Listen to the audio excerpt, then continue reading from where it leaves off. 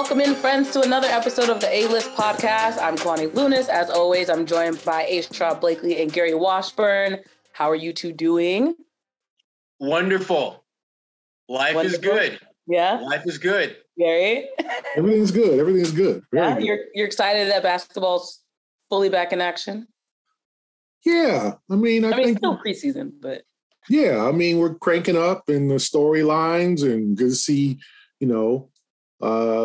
some guys in action last night, Kawhi, Ben Simmons for the first time in a while, and Kyrie looking like he's engaged, ready to ball. So, it's definitely, it's good to be back. It's getting there 2 weeks from the season opener. Before we know it, exactly. But you mentioned being back in action, obviously, but the Celtics, they had their first preseason game on Sunday. But the bigger storyline, I think, other than them blowing out the Hornets, which we'll talk about, but the signing of Blake Griffin is the big one. He's an addition. Clearly, last two seasons he played in Brooklyn. What was both of you initially, what did you think about this addition to the lineup, knowing the lack that the Celtics have right now in depth? I want to take more of a wait and see on Blake, because when I think about Blake now versus the totality of his career, it's a very different outlook. When I see Blake now, the first person that comes to mind is Shaquille O'Neal. Not so much as far as like Shaquille O'Neal came to Boston at the end of his career. That's not what I think of. I think about Shaquille O'Neal in the studio watching Jason Tatum put in that work while Blake is guarding him and starts saying, barbecue chicken. Yeah. Barbecue chicken. And that's what I think about Blake. I mean, he did not play particularly well when he was in Brooklyn. And again, you don't expect, six-time All-Star Blake, but it just seemed that his game had really, really, really taken a downward spiral. But if you're the Celtics, you look at your roster and you look who's available, and Blake, even in his, downgraded state, is probably better than most of the guys that they have. To me, the key is going to be how will guys like Sam Hauser, and Fiondu and some of the other guys, Noah Vonleh, a guy that I really like a lot, how will they challenge Blake in terms of minutes played? Because they're a little bit younger, a little bit more spry, a little more bounce, more pep in their step than he has. But he's got old man wisdom on his side. He's a smart, heady player. And Gary, I know that was something that you were harping on a lot the last few weeks when it seemed that they needed to add something. And I know you were really kind of really bullish on them adding a veteran. So I'm curious to hear what your thoughts are on Blake. Mm-hmm. I think it's a good addition. Like, what I prefer probably Carmelo. Yeah, because you prefer Carmelo. His ability to score, his ability to score and help them offensively. But they need some bulk in the paint. Like, you got Al Horford, Robert Williams out for 3 months, likely. We're not going to see him until the first of the year. And you got Luke Cornett, and then, Fiondu Kabengele, and then Noah Vonleh. Yeah, got it right. I told you when the season comes. I'm going to say by the time preseason starts. Yeah, I told you. So Rosetta Stone kicking in. I see. Okay. So for me, like, I just think a veteran leader, he knows. I was very impressed by what he told us yesterday. Like, he knows he's not Blake 2010, 2015, not even 2017 when he made last week the All-Star game. Mm-hmm. But he averaged like 25 for Sherrod's Pistons. Like, he knows he's not that guy. Now, can he help them? He can shoot better from the perimeter. He's obviously taken way more threes in recent years than he did with his Clipper years. He can rebound. He can he can take a charge. Now, do you want him guarding, Kevin Durant, Giannis Antetokounmpo, on the perimeter? No. But hopefully, if you're the Celtics, you don't put him in that position to where he's exposed that way. I remember Marcus Smart had a really interesting comment after they beat Detroit about basically, like, Blake is not the defender or the player he once was. And so I don't think they're asking him for a lot. I just think they're asking for leadership, bulk in the paint, score at the rim, get to the free throw line. He can instill. I mean, that one game they threw him into the playoffs, he impacted that game. Now, did they target him defensively? Yes, they did. But I think the Celtics feel like their defense is good enough. This is not Brooklyn's defense, right? This is the Celtics defense. You don't expose him like that and have him ISO one-on-one with literally Paul George or Kawhi or guys that can just go to the rack on him. So they're going to have to protect him. But I thought it was a good sign. They needed someone else besides Al in terms of leadership, in terms of someone who can, those guys know him. They've seen him dunk over people. They've seen what he can do. There's an admiration there. Those guys were, watching from their houses, they uncle's basement or whatever, when he was jumping over a Kia. So they know who he is. Yeah. And sometimes that name recognition, and it's not like Blake's like, okay, I need to start. Okay, I need to play 30 minutes. He's not coming in like that. He wants to stay in the league. I mean, I think that unfortunately for a lot of those guys in that generation, look at the guys that are still at home. Carmelo, LaMarcus Aldridge, Dwight Howard, and DeMarcus Cousins, and plenty of others. Our friend Isaiah Thomas. Like that generation, those guys who were 32, 33 now are getting nudged out the league. Blake's like, I'm going to get in where I fit in. If I got to be a leader and play 8 minutes a game or get a rebound, a tough board, and give our team, that's what I'm going to do, because he wants to win a chip. And he knows he's not what he once was. I think that's a good thing for him to be. He said self-awareness is key, is how he keeps himself in the league. And a lot of, as I said, we know, and Sherrod can tell you more, like about Allen Iverson, or guys who didn't ever want to admit that they had lost a step or they were a different player and then didn't want to adjust their games. And Carmelo was almost out the league for that same reason. Like, you're not what you were, adjust to it, and you can stay in the league. No, that's a really good point. I love that you bring up the respect factor, because when Blake Griffin brought up, the first thing people talked about on Twitter was like, oh, he's washed up. I mean, I personally thought about his Piston days, and I was like, but toward the end of his time in Detroit, he wasn't looking too good. And, obviously in Brooklyn, the same. So the fact that there is this level of respect, he is still a former number 1 overall pick. Like, he has the talent. I think that experience is going to be very important for this locker room. But I think another thing that's very telling that he said to the media a few days ago was the fact that this locker room was surprisingly welcoming, and it was different from locker rooms that he's been used to. What do you two make of those comments? Gary? Oh, obviously, I think that's kind of a shadow of what's going on in Brooklyn, because he was there for all the chaos and the tuggle back and forth, and with Kyrie and Harden and KD. Like, he was there for all that. And so he had to watch that. And, everybody wants to run to Brooklyn for, I will try to win a chip. Aldridge did that. Goran Dragic did that. Like, all these guys, I'm going to sign with the Nets. And it was a disaster last year for them, And so I think Blake was definitely alluding to his Brooklyn days. Are like, wow, these dudes are young, but they want to play. They're harmonious. They get along together. They're happy. It's not a bunch of attitudes. It's not a bunch of get away from me's, or I'll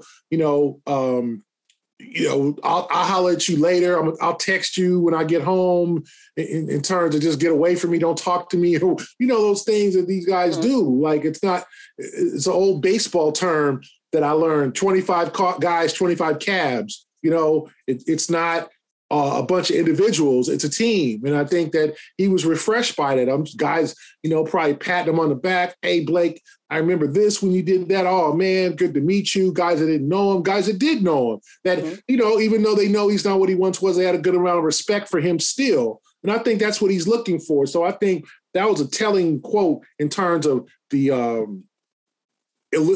kind of alluding that Brooklyn was a disaster. It was terrible there for him. And I think these guys are smart. They know what they're saying. He could have just not said that at all, to your point. Yes. I think that was he meant to say that. Mm-hmm. Yeah. There's no question there was a lot of intentionality with his comments, and understandably so. He went to Brooklyn like so many of those other cats to win a chip. Get a win, yeah. And then you get there and you realize that one agenda item that you thought everybody was at the top of their agenda list was not the case. You had others, you had some folks, like Kyrie, who wanted to do one thing. You had Kevin Durant thinking something else. You had, Harden wondering like, damn, what? Y'all got me out of Houston for this? And then you got Blake, 6-time All-Star, 5-time All-NBA, Rookie of the Year, on the back nine of his career, and he's looking around thinking like, I left Detroit for this. I mean, Detroit was by no means no basketball mecca. They struggled, and Blake understandably wanted out of there, which I totally get.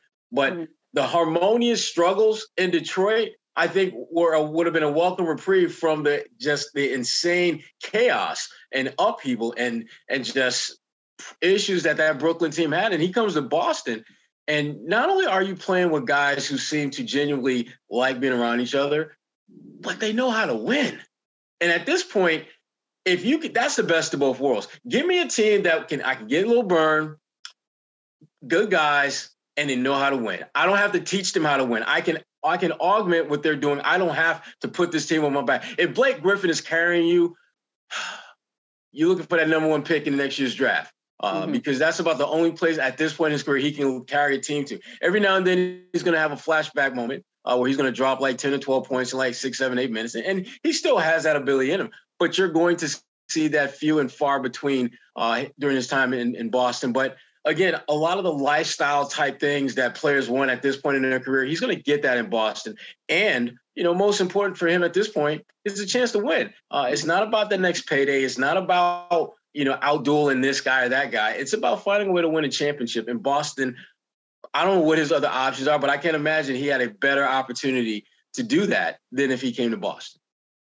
And I think with this team being young, even the Pistons team that he was on was pretty young as well. And ironically enough, the team with the most experience is the one that looks like it was just going to combust at any moment, because you do have so many egos. And I think with the Celtics team, obviously Jason and Jalen have that confidence of being stars, but they still recognize real. They understand talent. They respect game. And I think they're still humble enough, so to speak, where they're going to let a veteran come in and influence the locker room in the way that they can, but without that overshadowing the fact that they do still have a lot of skill, which is, I think, a hard thing to do in the NBA because there's so many egos. Yeah. And those two guys that you're talking about, Tatum and Brown, it's, they kind of keep it simple. I'm going to do me, you do you, let's go win games. That's pretty much their approach to this. They don't get caught up in a lot of the stuff that we in the media get entangled with and about, who's better, Jalen or Jason? Yeah. Should they even be together? Can if they do, they don't let on at all. Right. And they're just like, all right, whatever. They don't seem to be flustered or frustrated at all by a lot of that talk. And they just, at the end of the day, they just hoop. They just hooping, man. They just hooping. Overall, what are your expectations for Blake Griffin this year? Go, Gary. It's your boy. Just leadership, somebody can play 10 to 12 minutes a game and maybe more if he flourishes on the floor. A guy can go, take a charge, play defense, a little bit in the paint, get a tough rebound. Just a glue guy. I think he understands he's not that guy anymore. He's not going to and it's pretty incredible. 4 or 5 years ago, I was in person. He dropped 44 on the Clippers in his first game against the Clippers after going to Detroit. He dropped 44, and that was like 2019. That was like January 19. So that was like 3.5 years ago. So it wasn't like he's, like he can't score anymore. He would just need to get to the line. His three needs to be going down. But they don't need that from him. They need like 6 points, 5 rebounds, a steal, and 2 charges taken. That's what they need. They need glue. They got enough scores on the basketball team. They need a guy who can be steady and then also a leader, like another guy who can pull guys aside, encourage them. He'll have a good impact on Robert Williams. He'll have a great impact, I think, on Grant Williams. Those guys who are young, who are literally, if you want to do the math, we can do the math because I like doing the math. That whole dunk contest, key was 2011, and Grant was 13 years old, and Robert Williams is 14. Like they were like in middle school or about to be high school when that was going on. So this is a dude like, wow, he's on my team now. Jason was 13 years old when that was going down. I think 13, about to turn 13. You sure, Gary? I think Jason was 19 then. No, yeah, he's still 19. Shoot, Kawani was 18. So, so that's a minute ago. That's a long ass time ago. No, I'm being funny. So those guys know him, and they've known who, they remember him from Oklahoma. He played against Joe Mazzulla in college, when Oklahoma played West Virginia. So to me, this is a really positive move because I think Blake Griffin has the right mindset. And I said, if you bring in Dwight Howard, maybe DeMarcus Cousins, they might come in and expect to play more than they might. And then you don't want them to be a distraction. You don't want them pouting. You don't want them like, man, let me get my burn. I'm better than that dude. I don't think you're going to get that out of Blake. I think Blake just wants to play. He enjoys playing. He enjoys remaining in the league. He's made over $250 million in his career. So, I don't think money's a real issue for him. I just think he likes to play. And remember, he's only 33. He's still, almost 34. Like, he's still, young for us, but he still has, something left in his body. He's not completely done. So, he understands he's on the back nine of his career. So I think whatever they need, I think he'll provide. Maybe he can convince Jalen to do the dunk contest? No, that ain't going to happen. No, okay. Jalen. This is the thing about the dunk contest. The minute a player makes one all-star team, it's a wrap. The dunk contest, in their minds, is beneath them. The thing I will say about Blake, though, what I do think he's going to have great impact and influence is on the sideline in the locker room. I think what's going to happen, he's going to get out there on the floor, and you're going to realize that tank is closer to E than full, and the Celtics are going to figure out, well, damn, what are we going to do with this guy? And I think his ability to be almost like a de facto player coach, if you will, giving guys advice, giving them, insight that he has recognized after having played at a high level in the NBA for a number of years. I think his greatest contributions in the grand scheme of things is going to come in the playoffs when you're playing the top teams with the veterans, the guys who've been there, done that, guys that he has played against and in many instances outplayed. That is where I think his value is going to be most for this team. Because if you think about the Golden State series and you think about, some of their tougher postseason battles, they seemed as if they might have been one legitimate 5 to 10 minute established veteran away from making things a lot easier for themselves. If they just had a guy who could go in there and give them 10 good minutes, who was smart and savvy enough to kind of know when to push hard, when to pull back, when to keep the opponent off balance because they know how to play the game and they played it at a high level for a long time. I think that is where Blake is going to have tremendous value for this team. But if you're expecting him to go out there and give you 10 minutes and consistently give you 6-7 points and give you 5-6-7 rebounds, it ain't going to happen. Because even as good as the Celtics are defensively, not having Robert Williams is a problem because Robert Williams has the ability to help cover up some of those defensive deficiencies that a guy like Blake Griffin would have. When teams, run pick and roll and they get him switched out where he's got to guard Chris Paul or he's got to guard, Ben Simmons or someone like that, those players are reluctant to go too damn deep into the Let Ben Simmons shoot. You're right. Ben, that was a bad example. When you see him, you take 5 steps back. Let him dunk on you, but he ain't gonna go dunk. No, he's gonna pass. He's gonna pass. He's gonna pass the ball. He's gonna pass the ball. But Blake, I think Blake, his greatest value is gonna be come postseason when they're playing veteran established teams. And that is great if you're the Celtics, because frankly, looking at your team and looking at your roster, you're going to need at least one guy like that. Even when you get Robert back, even, if by some, miracle you're able to get, Gallinari to play some this season, which I don't think will be the case. But if you are, having another body like Blake around who has been there, done that's a definite benefit for the Celtics. Also, one more thing to note, he will be wearing the number 91, which will make him the first Celtic to ever wear that number. But also, Gary, you tweeted that it's a nod to Dennis Rodman. Did he elaborate on that? No, he just picked Dennis.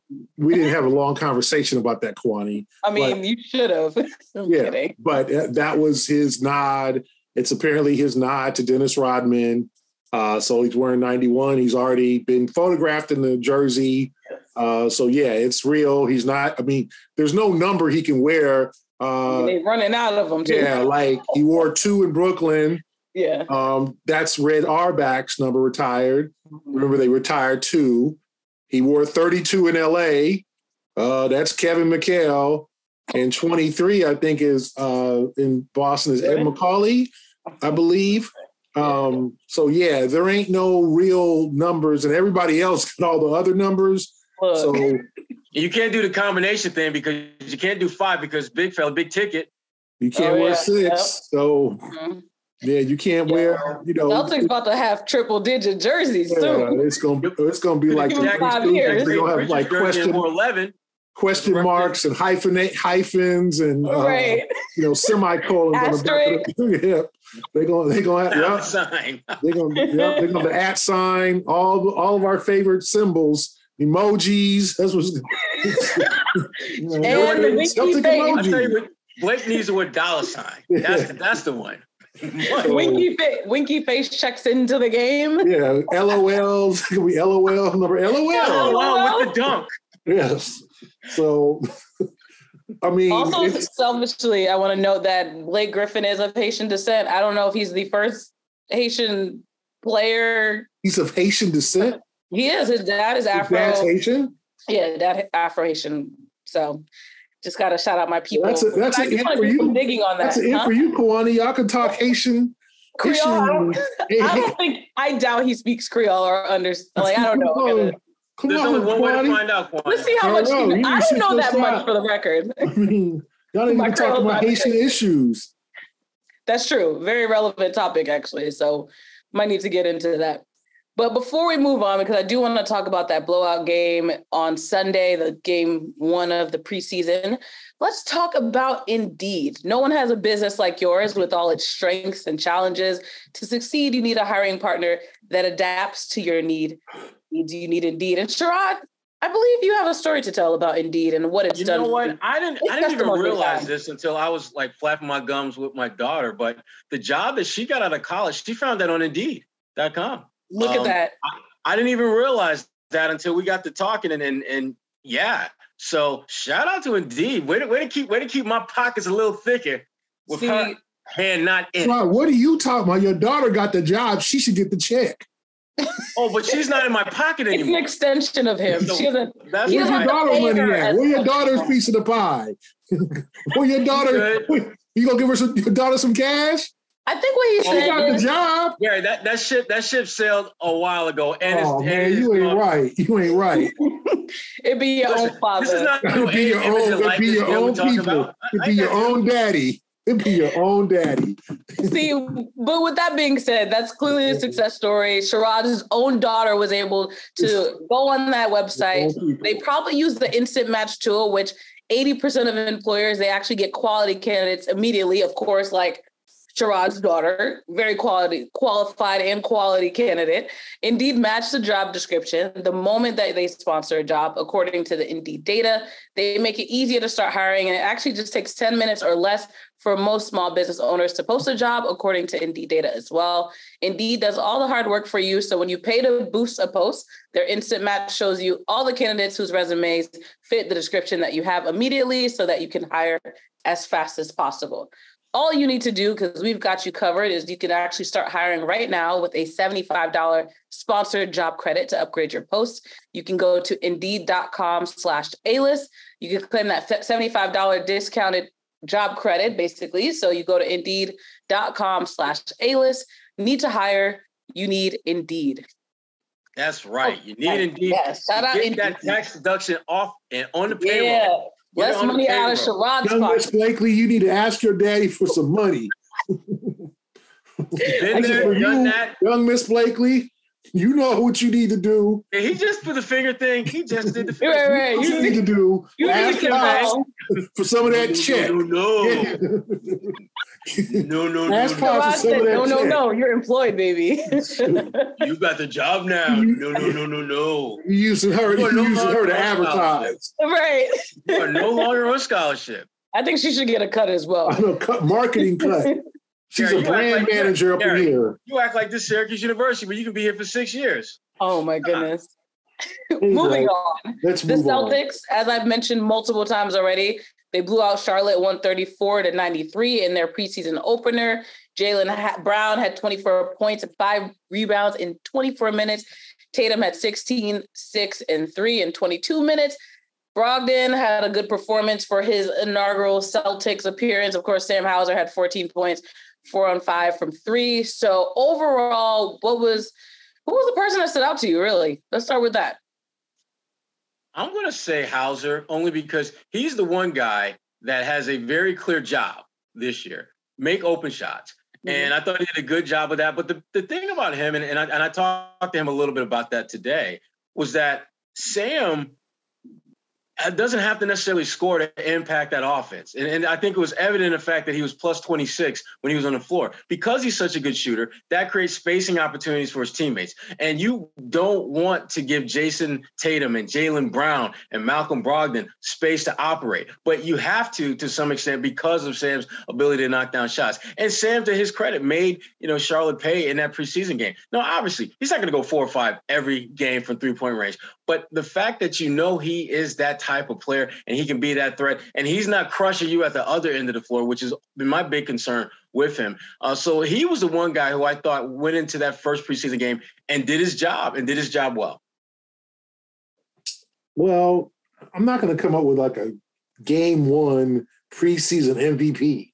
Right? Oh, of course. We're not talking about MVP. We're talking about who played well, Gary. Damn. Yeah, who'd you like? Hey! I mean, first of all, Charlotte was terrible.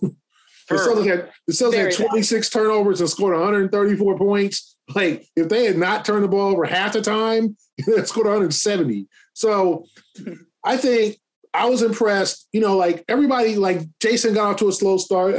Everybody was solid. I liked, honestly, like Noah Vonleh and Fiondo Kamengele. I think both those guys worked hard, proved that they can play some quality minutes for this team. Vonleh is an intriguing guy. I just think, he's bounced around. He's 27 now. Remember, he was 18 when he got drafted by Charlotte, I think in 2011, 2012. I mean, not that long ago, like I think 2014, something like that. He's looking for a home. And, he's a local kid, Haverhill. And I just think he has something that they might like. I mean, he's obviously in good shape. He's, fearless around the rim. He even hit a 3. So I thought Vonleh, I was most impressed with him in terms of just him being comfortable out there, not looking to do too much. I think Kamengele was maybe doing a little too much here and there, but I liked him too. I think both of those guys, obviously Kamengele could spend most of the year or some of the year in Maine on a 2-way. But Vonleh's a guy that I think they need to take a serious look at. I think it just shows you like Layman didn't play that much. And the kid, Luka Samantic, came in, later in the game. It sounds like those guys might be targeted for more of the main roster. But I think Vonleh has a chance to make the team. That's fair. No, I think this is a good – you can't overreact to a game against the Hornets, who look just completely disarrayed at this point. They have a lot of work to do, but again, it's just preseason. But what did you think about the coaching in this game? Specifically on the Celtics side, because I don't think we need to talk about Clifford. It's okay. I mean, yeah. I didn't think Joe did anything that makes me think like, oh crap, he's going to be horrible. Yeah. I don't think he did anything that made me think, oh crap, this is like the second coming of John Wooden. He was solid. I mean, he didn't help, he didn't hurt, he was just solid. I think, but the preseason is a good time for him as well, because he's got to work out some kinks of his own. He's got to figure out rotations. He's got to figure out, how to get a feel for the game and when to pivot in game and make those split second decisions that can mean the difference between stopping, a team that's going on like a 6-0 run from going into a 16-0 run, and figuring out just ways that he can impact the game. And we praise Ime for what he did, but you go back and you look at that first month of the season, it was kind of ugly. I mean, Ime was up and down. There were some games where Ime looked like, damn, this dude's kind of nice. And the other games were just like, yo, Ime, did you take the night off? What's going on? And I think Joe's going to have some of those kind of, highs and lows as well. But for him, the best thing for him is just to figure out how to get a certain level of consistency with his play calling, with his substitution pattern, with just how he does the job. And when he gets that, you can live with the results, because he will be, again, whoever he is going to be and supposed to be as a head coach. But until then, he's just going to be all over the map, which is fine, because that's pretty standard for someone taking over as a head coach for the first time. And it's certainly understandable when you think about the circumstances by which he is taking over this team.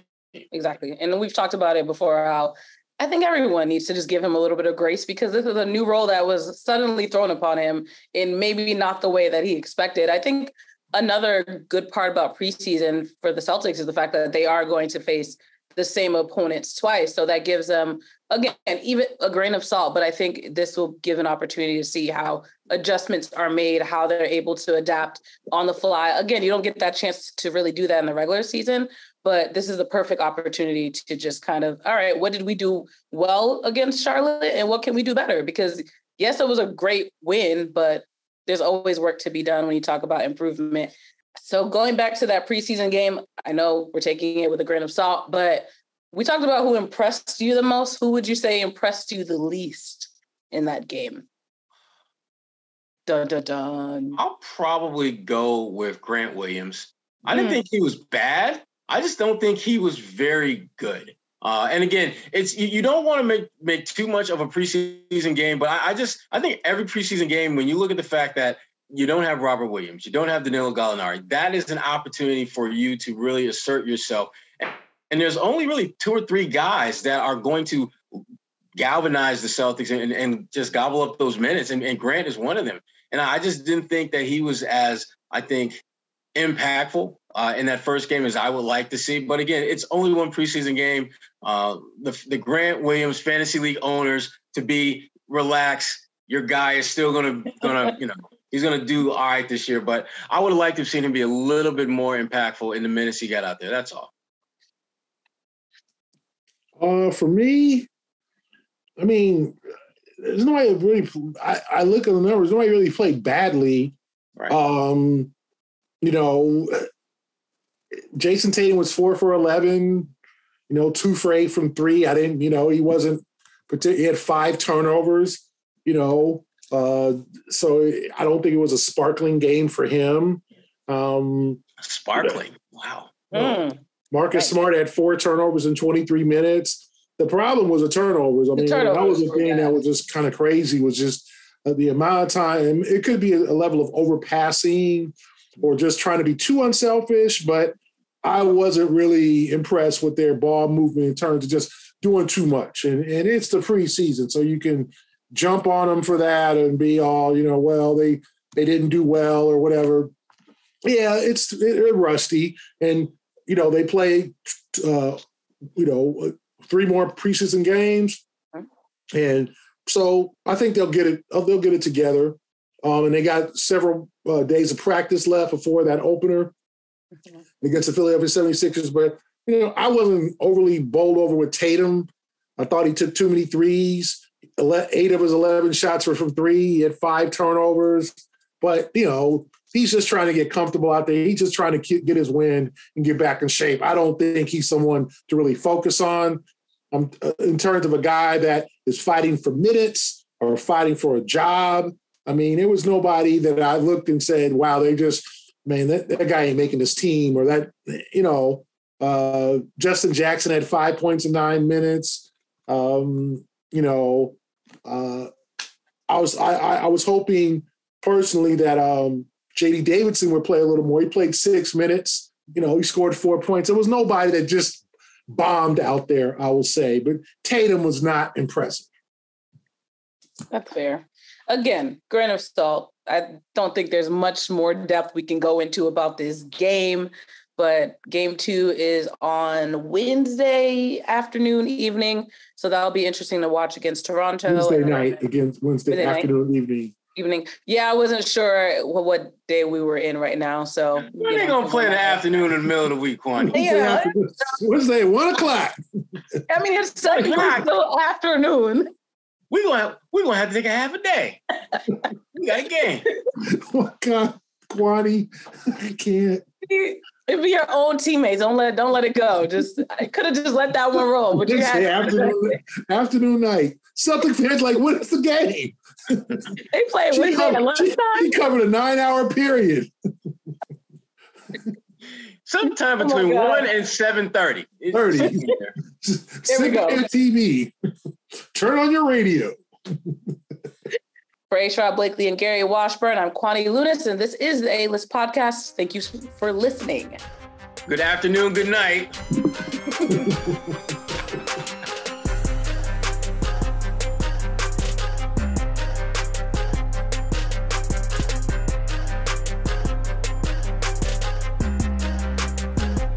The A-List Podcast is powered by Indeed. Start hiring right now with a $75 sponsored job credit to upgrade your job post at Indeed.com/A-List.